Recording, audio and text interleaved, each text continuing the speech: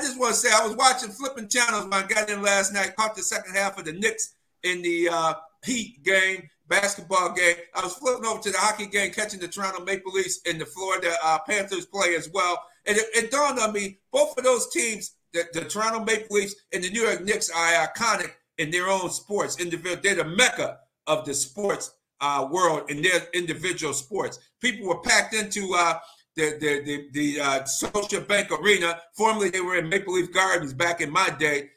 The place sells out. They got a 50-year waiting list for tickets. New York Knicks, they got a darn near 50-year waiting list for tickets. You can't get tickets to the New York Knicks. It's hard to get those tickets. They sell out every year. They sell out every game. And both of those teams struggled to make the playoffs. And now they just now making the playoffs, and they both seem to play. It was weird. It was eerie switching back and forth.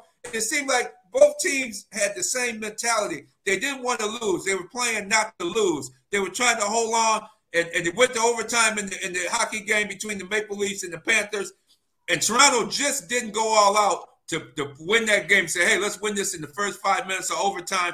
Austin Matthews tied the game up, took it to overtime. You thought Toronto was going to win it, and then all of a sudden it got later in overtime. Watch out. Bam. Panthers win it. Then I flip back over to the basketball game. I see Brunson with 14 seconds with the ball. He gets double teamed. Man, kick the ball back out. Somebody should have been waiting at the point. Instead, he throws it into the paint. Bam, it gets knocked away. The Heat gets the ball, and bam, there all she wrote. Both of those, the Toronto Maple Leafs and the New York Knicks, to me, they're on a very eerie collision course. Very rich and dedicated franchises, but they just can't get over the hump. They've been sitting idle, sitting pat for so long. Now they finally trying to win and put more players on the ice and on the basketball court.